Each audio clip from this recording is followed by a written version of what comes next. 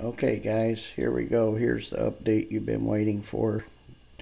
We got the Kimber back from Kimber from a repair shop. I'm going to show you what they have done to it and let you know how it's been working. Here we go. Here it is. This is how it came back. I'm going to take it apart, show you what they've done and what they have changed on it. Okay, here we go. This is what they changed on it. They have changed the recoil rod and the recoil spring. Look, see how that's made now? The big difference from the other one. And we got a flat recoil spring. Same size on both ends. We'll show you what used to be in it.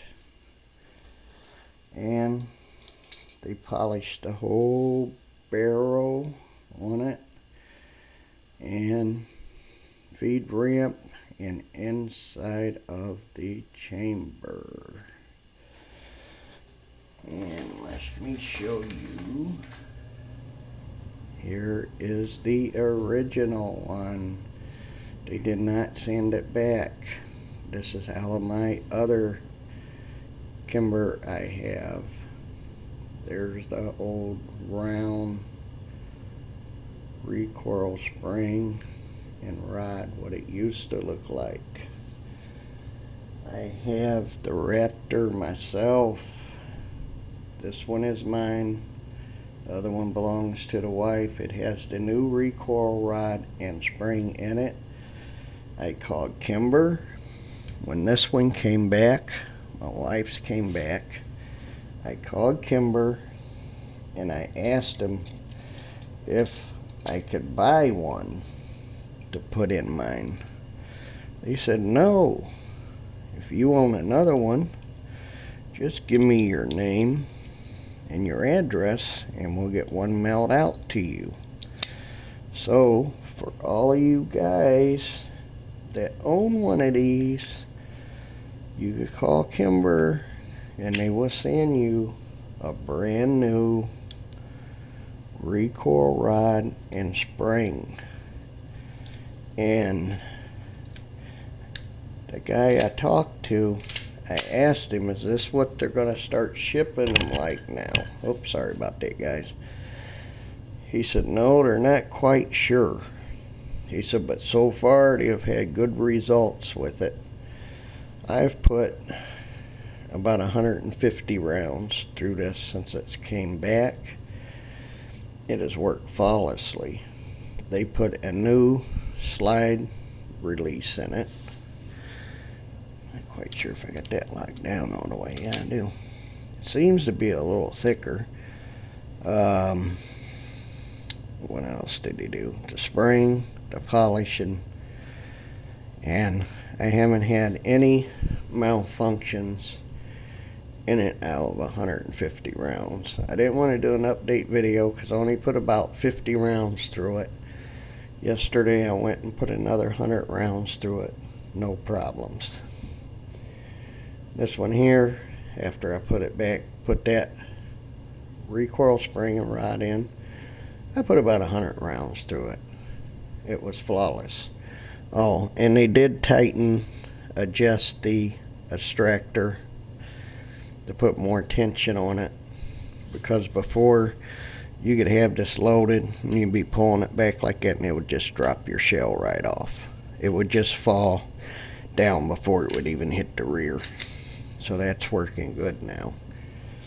This one here, I adjusted it myself. There's videos out there on 1911s how to adjust your extractor. So if you just put on YouTube, you know, 1911 extractor adjustment, you will find them videos how to do that. This one has ran flawlessly for me ever since I've owned it. But it did need a little bit of adjustment on that one too. And there's ways of testing that. And if you go watch them videos, you'll figure that out. So it took about 2 weeks to get this back from Kimber. I was really surprised it came back that fast. Of course, didn't have a whole lot to do to it besides replace this, do a little bit of polishing, and adjust the extractor. And because it was only having stovepipes and failure to eject, and this was popping out. The slide stop and release was popping out right here once in a while. So there's the update, guys. I hope you enjoy that. Hope it helps you out. Don't forget to call Kimber if you own one of these. Get you a new rod and spring.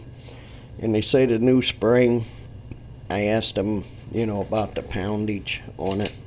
I'm going to say it's about a 12, 13 pound recoil spring they put in there now.